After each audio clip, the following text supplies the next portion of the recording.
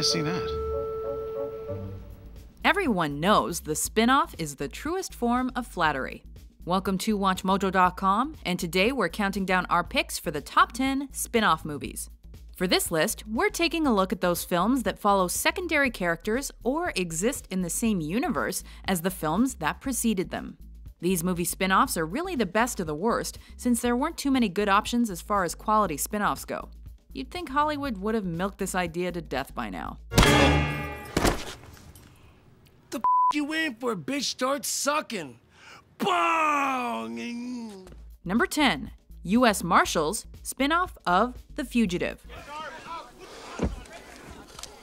Excellent work, young man. On its own, U.S. Marshals is not a bad movie. But when compared to 1993's The Fugitive, a critically acclaimed film that earned Tommy Lee Jones an Oscar, it barely gets a C for effort. Oh, that's bullshit. Sure, there's plenty of action and pretty cool fight scenes. We also get to see Wesley Snipes hop a train like the IRS is after him. On second thought, that would have made for a more interesting sequel. Righteous. Very righteous. Deputy, do you have anything to add? No. Anything I have a lot of questions to be answered. Number 9. The Tigger Movie, spin-off of the Winnie the Pooh franchise. Winnie the Pooh? Wait half a darn minute. He's sorta clumsy, he can bounce on his tail, and he's finally been given the spotlight.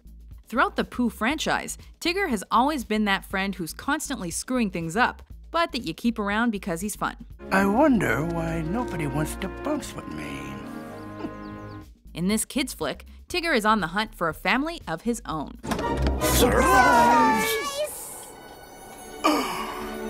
It's a cute little film that you can watch with the young'uns. That is, if you can tolerate your younger siblings for a 90-minute stretch. TTFE. Ta-ta. Forever. Number 8. Jay and Silent Bob Strike Back, spin-off of Clerks. Jay and Silent Bob are stupid characters, a couple of stoners who spout dumbass catchphrases like a third-rate Cheech and Chong or Bill and Ted. F Jay and Silent Bob, f them up their stupid asses. Set in Kevin Smith's View Askew-niverse, which basically means you're gonna see Ben Affleck and Jason Lee in the same movie. Hell yeah, bitch. The film follows the misadventures of the titular twosome as they head for Hollywood. Any movie based on Jay and Silent Bob are gonna lick balls because they both, in fact, lick balls. Motherfucker. If you hadn't grown tired of Jay and Silent Bob in any of their previous iterations, you may get a kick out of watching them on screen as they elude the police and crash film sets. All right, you bastard, let's see who you really are.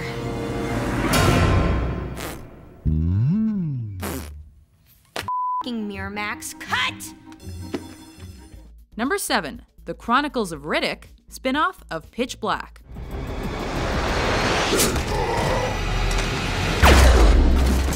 If watching Vin Diesel skulk around in the darkness in Pitch Black was enough to whet your appetite, then consider the film spin-off A Full Sci-Fi Meal. Is that all? Then you missed the good part. While Black may have had Riddick fighting monsters in the dark, this film sees him pitted against absolutely terrifying religious space colonizers called necromongers. While it wasn't much of a box office hit, Riddick has found a cult following among fans.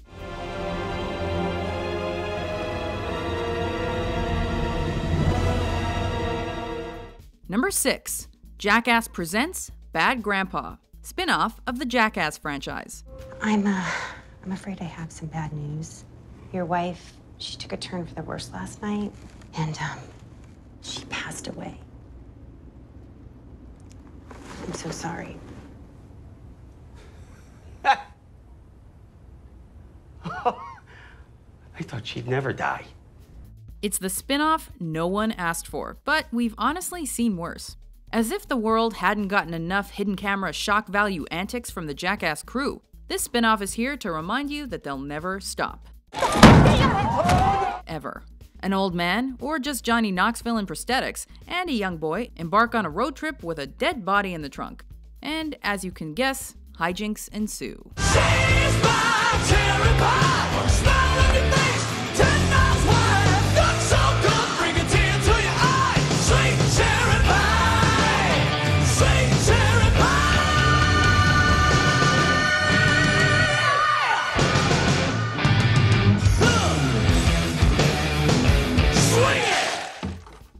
Number 5. This is 40, spin-off of Knocked Up. I do not want to investigate your anus. It's payback time. Katherine Heigl's somewhat unhappily married sister and brother-in-law stole the show enough in Knocked Up to warrant a spin-off.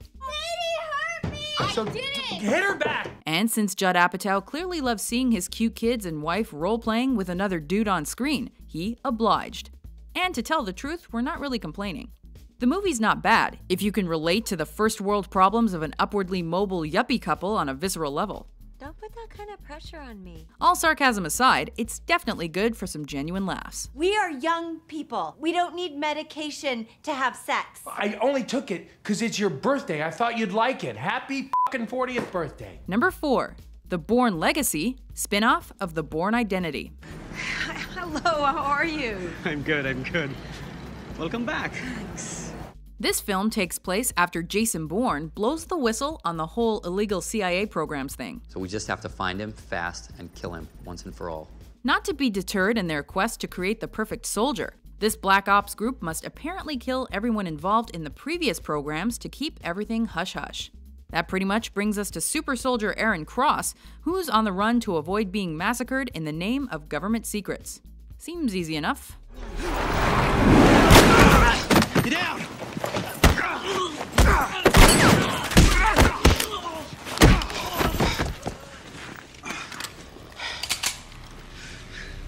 You okay? Good.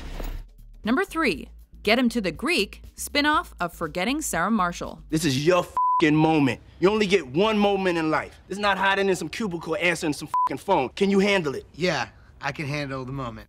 Although Jonah Hill did appear in Forgetting Sarah Marshall as a waiter/groupie of Aldous Snow, his role in Greek is completely revised. Aldous Snow is one of the last remaining rock stars. With all due respect, maybe a game changer is not what we need. He plays a headhunter for a record company that's on the decline, who's been tasked with escorting rock star Aldous Snow to a concert event. Feel free to bring Professor Snape. Russell Brand reprises his role as Snow, a lascivious rocker on a drug and alcohol bender who's trying to revive his career. It's even got a cameo by Diddy. I'm f***ing the shit out of you. Hope you're wearing a condom, because I have a dirty mind. Number 2, The Wolverine, spin-off of the X-Men franchise. Do not apologize. It's been an honor just to meet the Wolverine. It's not who I am anymore, you understand? Everyone knows Wolverine was the most interesting character in the film versions of the X-Men. Not anymore. Apparently, Hollywood thought so as well, and ran with the idea of having a film with him as the central character. Deviating from the previous X-Men movies, we get to see Wolverine's plot unfold in Japan as he battles the Yakuza and the Silver Samurai over his immortality.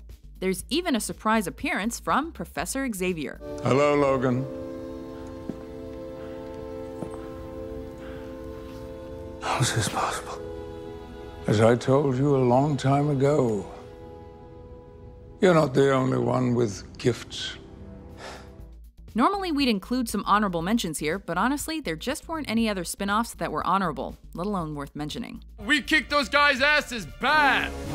Real bad. Number 1, Puss in Boots, spin-off of the Shrek franchise. I am not looking for trouble. We may have grown accustomed to seeing him at Shrek's side in Shrek 2, but Puss had his very own story that needed to be told. What can I say?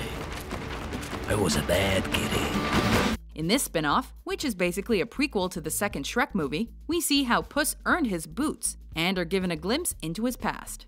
Even without any mention of Shrek, it's a pretty good film that follows the adventures of an adorably debonair feline. No. Never again. Do you agree with our list? What's your favorite movie spin-off? Applesauce, bitch. For more entertaining top 10s published every day, be sure to subscribe to WatchMojo.com. I'll do lines off her forehead while I'm in her up to my nuts. If that's what you want.